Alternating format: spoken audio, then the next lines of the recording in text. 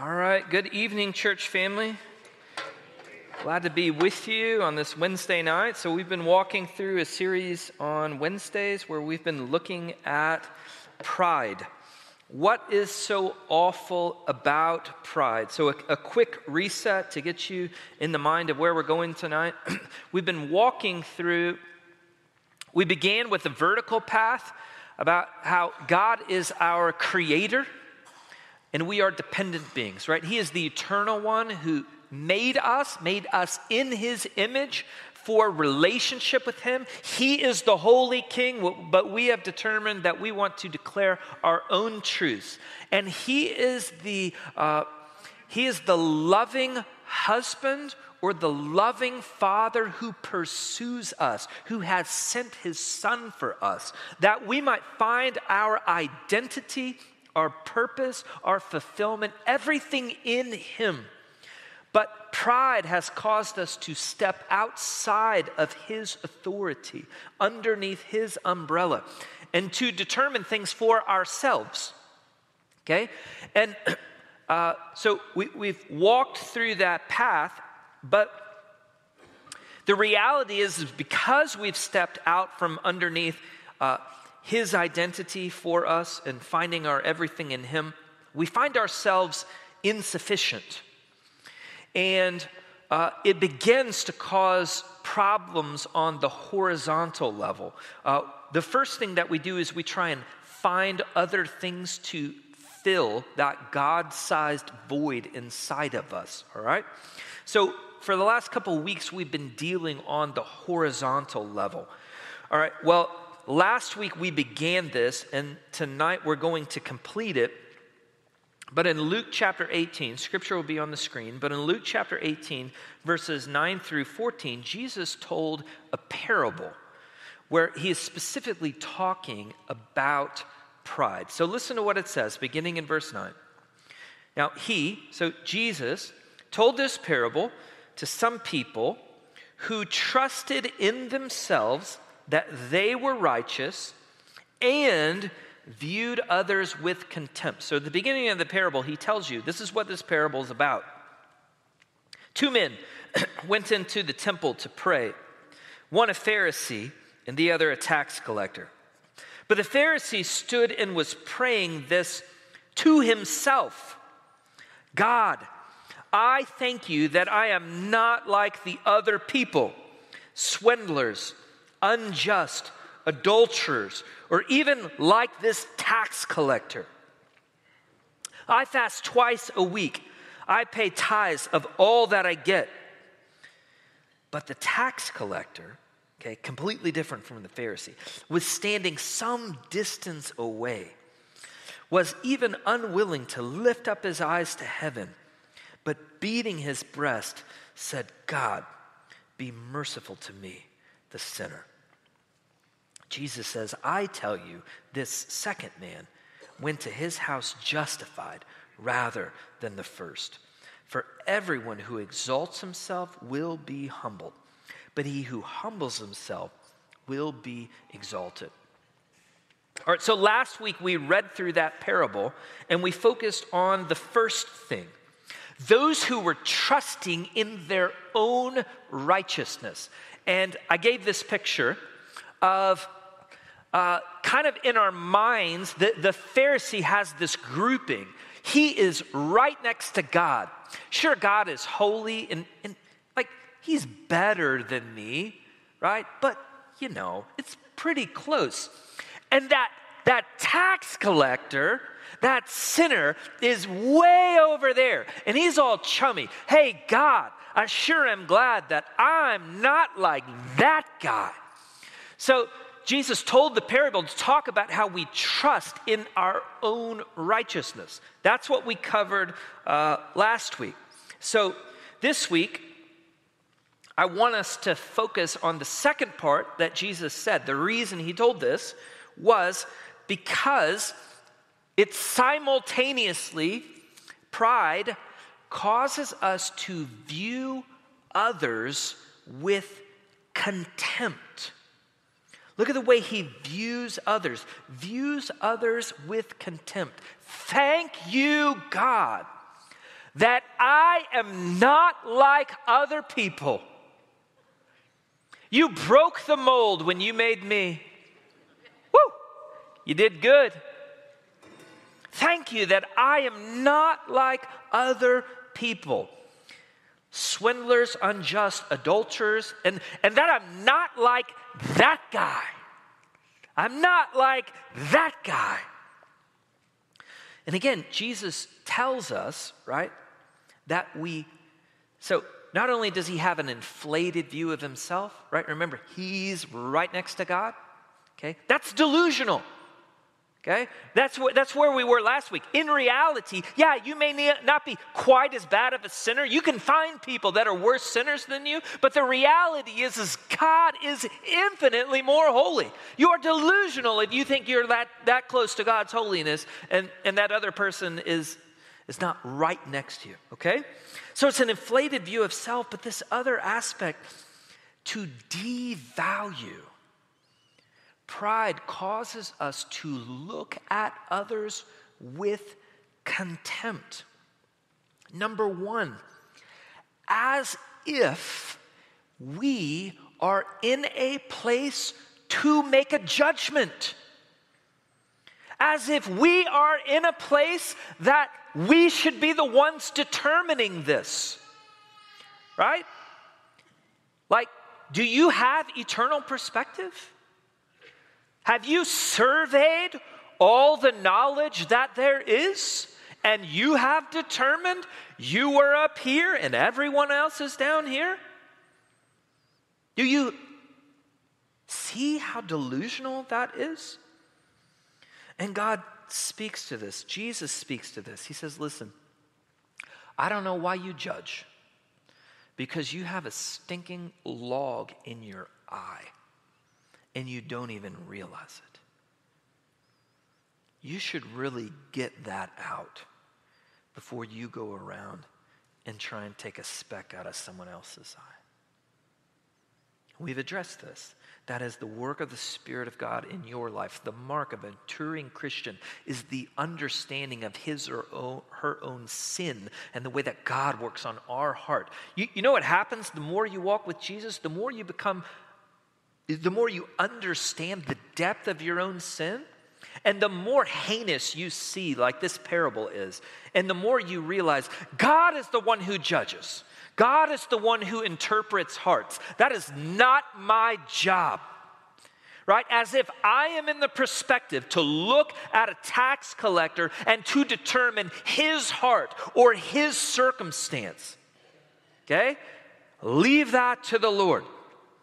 Remember in the Old Testament, remember the first king of Israel? Saul. And why was everyone so excited that Saul was king? Yeah, one, because he was handsome. And he was a head taller than everyone else. And that's the kind of guy we need for a king, right?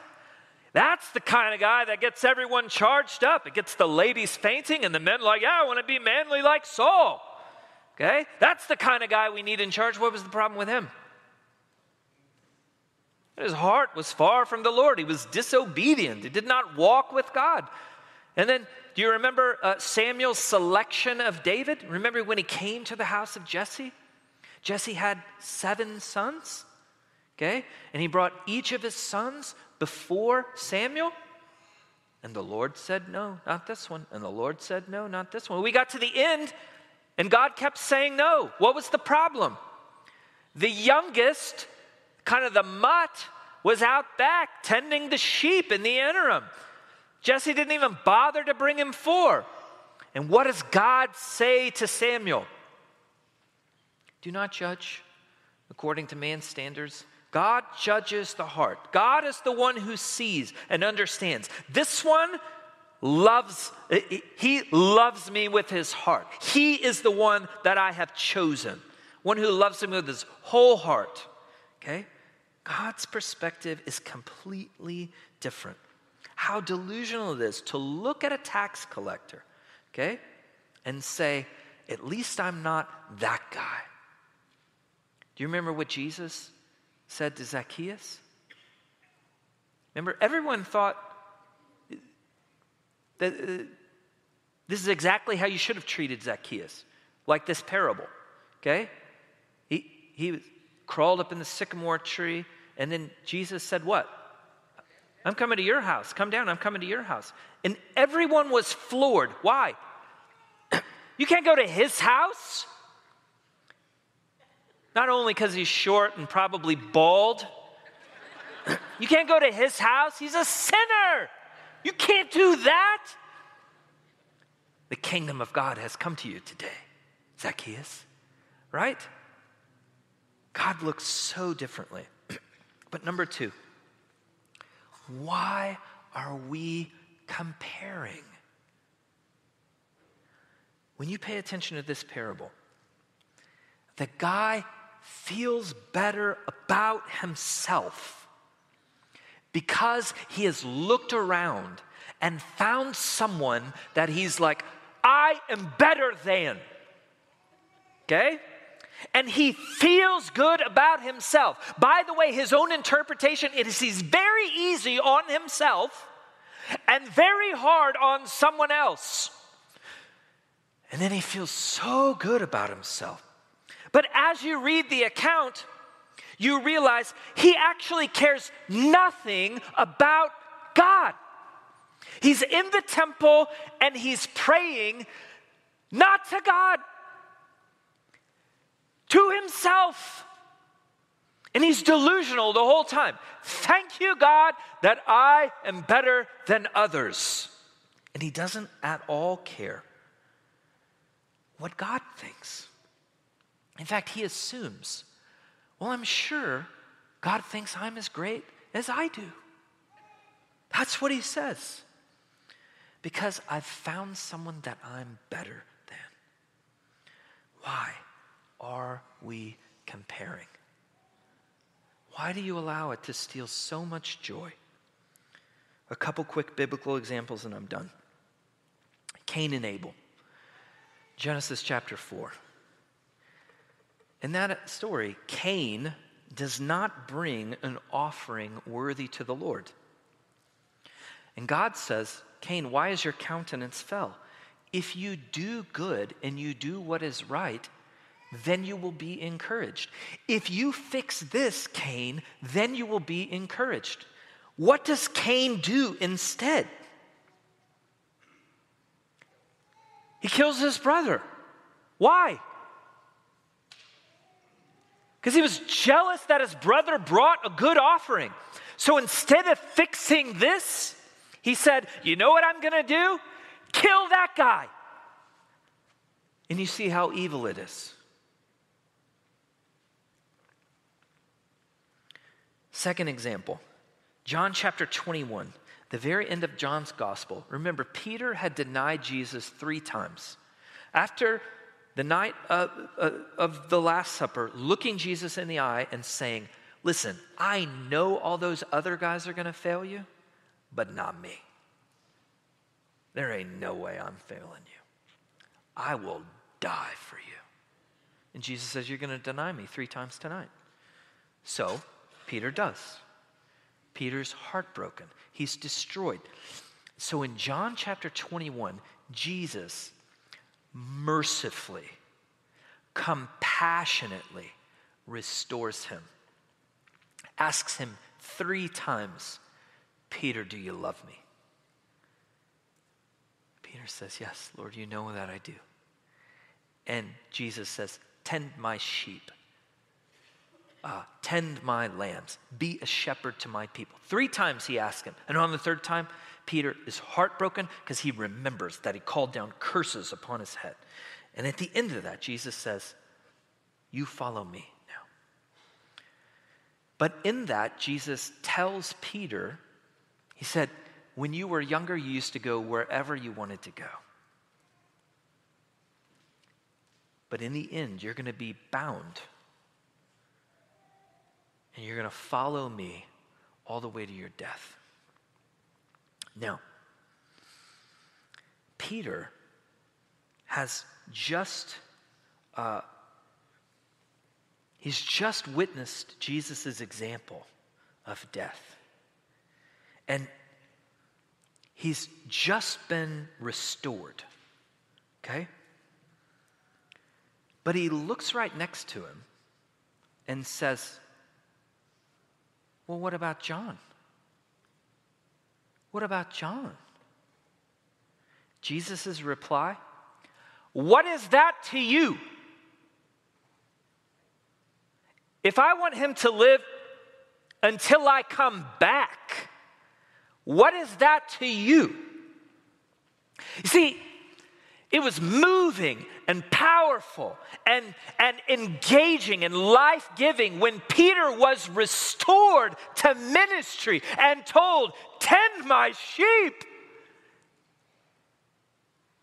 But how quickly he was like, oh, yeah, it's great that you restored me. I mean, I know I denied you and all of that stuff. I had the weight of death upon me and I've been sulking for, 40 days now and all of that. But it's great that you restored me. What about that guy? Do you see how quickly comparison steals our joy? Steals our joy. And you and I are no different. I got to close. I'm going over time. Sorry. You and I are no different. There's a particular time in my own life, back at my last church, I was happy as can be. I mean, just content. I was driving home, just content. Oh, God, I'm just so content in all the ways. And then I read on Facebook that a good friend of mine from seminary was making a move to a giant church in Oklahoma. And you know what begins to take place in my heart? Well, this place stinks. Can't believe God's wasting me here in this town. What did he do to get that big giant church and get such a promotion and all that other stuff? And the Spirit of God slammed me in that moment. What is it to you? Whatever I do over here. You were completely content just 5 minutes ago in all that I have given you. What is it to you if I bless someone over here? It's pride. It's a deficiency within us. Do you really trust God? Stop comparing, turning sideways. Look up. Fix this in the depth of your soul. Will you pray with me? Our Heavenly Father, we thank you for your word. We thank you for its potency. Forgive us for our pride. Forgive us for the times that we do not fix our eyes upon you and we wander in comparison. Always undermining other people, being overly favorable and generous to ourselves, and acting as if you do not have our best interest in mind. Father, we trust you. I trust you with my life. If you discipline me, I need it. If you are correcting me, I need it. I need to be shaped into your image. And I trust that you are going to do what you see fit with your other children, and I don't need to worry about it unless you call me specifically in a situation to remove the speck out of their eye. Help us to live like this. In Jesus' name we pray. Amen.